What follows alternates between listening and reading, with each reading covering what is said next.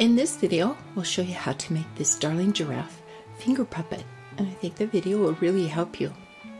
Now with our giraffe, we're going to first work with single layers. We put our ear color, his little tummy, and spots. These are just circles of felt that we just whip stitch around. It doesn't take very long. And then we did do a double layer for his feet and blanket stitched around his feet and across this part. And we'll do the same to the back. The next part is his nose, and it's a piece that's like this.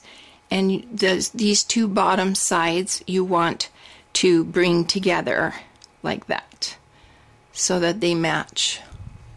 Okay? And then you do a few stitches to hold it.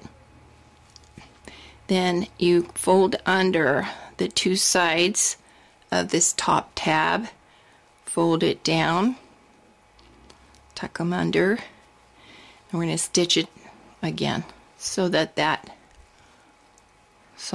tab holds down.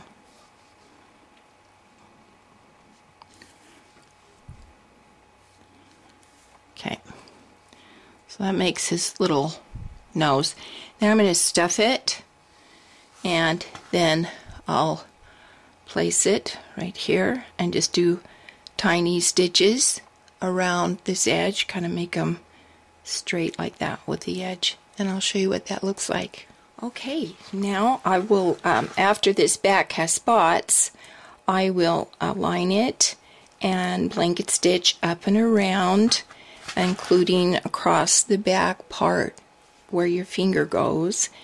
And then I like to slip in this ultra thick double fused, so it's glued on both sides. It's done by Pellon, and it's great, and that will keep his little neck from flopping.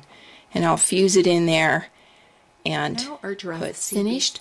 We've used seed beads for the eyes and the nose. We've put our stiffener up in the neck so he's not floppy at all, and he fits just great on a finger, and he's done.